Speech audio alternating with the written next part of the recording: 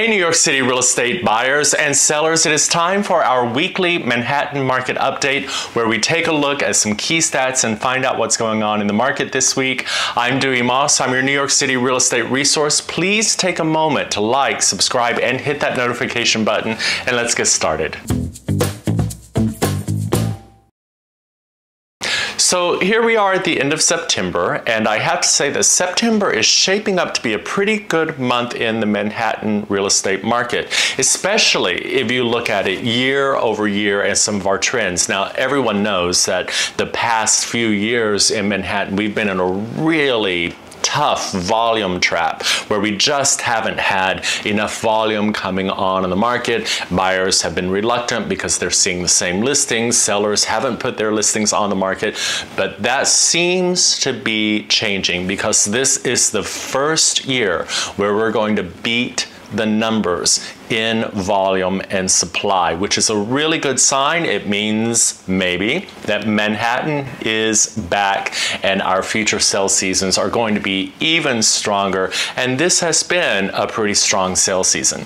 So let's take a look at supply for this week. Supply is up overall by 4%. It does probably mean that listings are about to hit their peak for the fall season. If you take a look at the chart, you can see that probably we're going to start coming back down really soon in supply, but supply has been very strong for this season. And that overall supply number is supported by the weekly listings number, which did go down by 8% this week. Now, that is perfectly normal. It is time for us to hit our peak in terms of the listings that are going to come on the market, and from September into October, we'll see significantly less listings coming on the market. And then you look at liquidity, which is a measure of supply and demand, and that is down 2% this week. And that simply may indicate what's going on for the season. Again, we've hit our peak listings. We're beginning to really just work on deals here in September, October, and early November.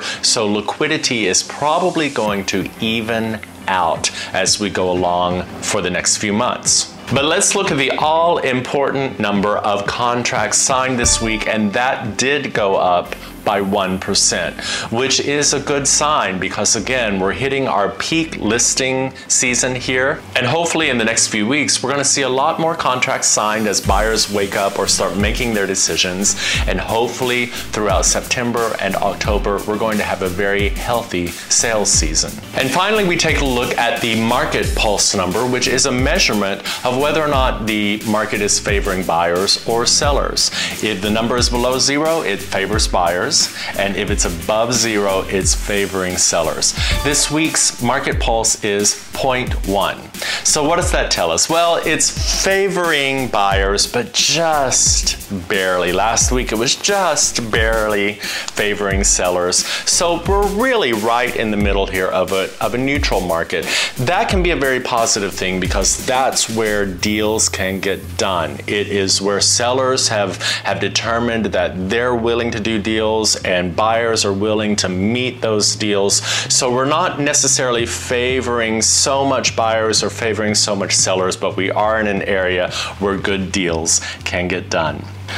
Okay, so there you have it. That's what's going on in the Manhattan market this week. All very positive news, it seems. Again, I'm Dewey Moss. I'm your New York City real estate resource. Please take a moment to like, subscribe, and hit that notification button so that you can watch these Manhattan market reports every week, and I'll see you soon.